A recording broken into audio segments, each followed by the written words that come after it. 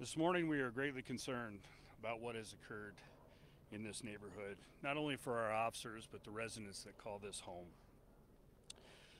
Our community has been shocked by the events that occurred this morning, and I will go into that in a few minutes about how it all transpired. But as you can understand, it's an active investigation, and the investigation will be turned over to the Adams County Critical Incident Team, the 17th Judicial District, in which we've been in contact with them, and there's also investigators on scene. Currently, the status of our officers, they're at two different hospitals, and they are in stable condition with non-life-threatening wounds, and we're blessed for that information. Our officers were dispatched up into the neighborhood at approximately 8 a.m. this morning. They were called by a citizen who was out walking their dog, who had walked by the house in question and had believed that they had heard some popping sounds to what they believe was gunfire, as well as some light smoke inside the residence. They immediately called police, and we responded up here to the scene, and we immediately started surrounding the house and trying to make contact with anybody inside. Originally, we weren't able to get in contact with anybody inside, but then we did, as we went through the neighborhood and we talked to some more residents. We also had some of them confirm that they did hear gunshots earlier in the morning from inside the house, and we don't believe at that point any gunshots were fired outside the home. Our officers, as they were on scene at approximately about 9:05, 9:06 a.m., a male did present himself from the house with what we believe is a long rifle and began firing at our officers on scene. Two of our officers did take either shrapnel or gunfire. They're still being evaluated at the hospital, and exactly what that is. But they were both wounded with non-life-threatening wounds and transported to the emergency medical centers in the area. Our officers, at the time in which they were engaged with gunfire, did return gunfire, and we believe that we did strike the suspect, who then retreated back into his residence. Within about 15 to 20 minutes, our mutual SWAT team with Thornton North Glen SWAT team arrived on scene, and we were able to deploy a drone to actually start seeing inside the house. Once we actually confirmed that we were able to see the suspect inside the house, our SWAT team made entry, and that we did confirm that there was an adult male inside and he was deceased. I'll take a few questions if you guys have any questions. Was he the only male inside the house? I'm sorry. Was he the only person inside the home? Yes, ma'am. He was the only occupant inside the home at the time. Do you have a name of the suspect? A name of the suspect? We're not releasing it yet until we can get confirmation. But you believe this was someone that owned the house or lived in this house? We believe that he is a resident of the home. That's correct. Do you have any idea of who he was possibly shooting at, or if those popping sounds that were reported were indeed gunfire? We do believe they were gunfire. Obviously, the investigation will happen. Turning it over to the 17th Judicial District, our SWAT team made a quick sweep inside the house. We did have paramedics go in there and confirm that no medical was needed. So at this point, until they can get in there and process it as a crime scene, and then we'll know how many shots were fired in the house and if it was truly what the residents had heard was gunfire. Do you believe that the suspect died due to the gunfire from officers, or was this a self-inflicted? It's unknown at this point. Which hospital are the officers at? I don't have that information.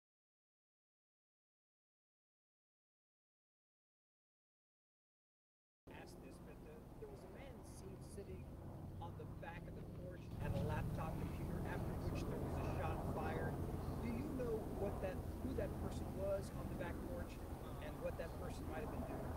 I don't have that information. I apologize. Is this an address that you've had issues with in the past or gone to recent calls?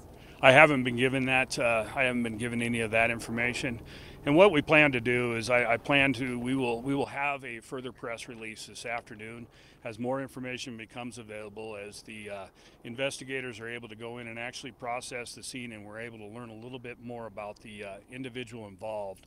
We'll be able to provide you guys more information, exactly trying to put the pieces together. You mentioned a drone. Talk to me a little bit about how crucial that technology was. Is that infrared or just a camera on there? Our drones are capable of really anything.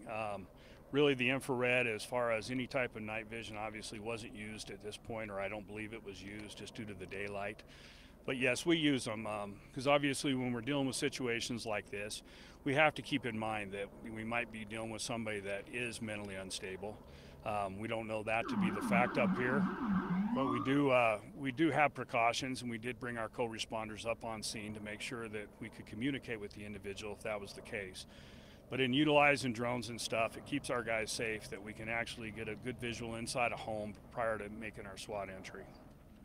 We heard an explosion towards the end of things. Was it a flash grenade used or anything? I don't have that information, but it's very possible upon entry that they did use some distraction device. We saw Flight for Life leaving. Did that transport it? Due to the nature of the exchange of gunfire, we did have Flight for Life come on scene as a precautionary measure, that if the individual was down, that we could immediately get him into the helicopter and get him to a medical facility as quick as possible. Chief, did any of the neighbors in the area say there had been problems at that house before that they were concerned about, like perhaps threats coming from that person at all that you know of? You know, we've done a shelter in place, so our cursory talking to the neighbors was just to see what they've heard at this point. We'll be going through and doing a neighborhood canvass and talking to neighbors further to see what there might be as far as history or any type of other calls for service at that house. Thank you guys so much. I appreciate you taking the time to report effectively, efficiently, and certainly accurately. We will have more information to come shortly. We'll release a news release as soon as more information becomes available. Chief Reeves will be making his way soon here to go visit those officers. Stay tuned, please, to our X account, or formerly Twitter account. Thank you. All right, we were just getting an update from Greg Reeves. He is the interim police chief for Thornton Police. And again, we were given an update about the shooting investigation that happened early this morning off of York and 160th and Thornton. We know 2 officers were shot, non-life-threatening injuries, and they were taken to the hospital. Yeah, and we do know that as far as what was happening inside that home, that initial call was in the 16,000 block of Columbine, and they did say that officers returned gunfire into that home. They believe that they struck the suspect. They said that they used a drone to get a visual inside the home before they entered, just to make sure it was safe and have a better trajectory of where they should go. SWAT did enter, and there was a deceased adult male in the home, and that is the only person that was in the home at the time. And again, there are still questions about the history of this suspect, what led up to it. We know that there was a large police presence this morning. One neighbor even said that she saw smoke coming from the house as well. This all started around 8:50 this morning, and 9 News reporter Brianna Fernandez was able to get out on scene very early and give us updates throughout. And now you're going to update us again, because we just heard from that interim chief. Yeah, Corey, Erica, we just heard the latest from the interim chief. I know that we know one suspect is dead. We know it's an adult male. Officers are expected to be okay. We know that press conference is happening at 161st and Columbine. That's where we have another crew there on scene. We also have several other crews that are gathering more information from neighbors to see if, hey, has there been any altercations there before, any noise, any shots fired that you've heard in the past? Now, we know that officers returned gunfire and they used drones as visuals before entering the home. That is the latest from Thornton Police. That press conference was very, very short. Again, so we're standing right now at the intersection of York and 161st Avenue, Street, I should say, or Avenue, I should say. And that's where we have seen a lot of officers come in.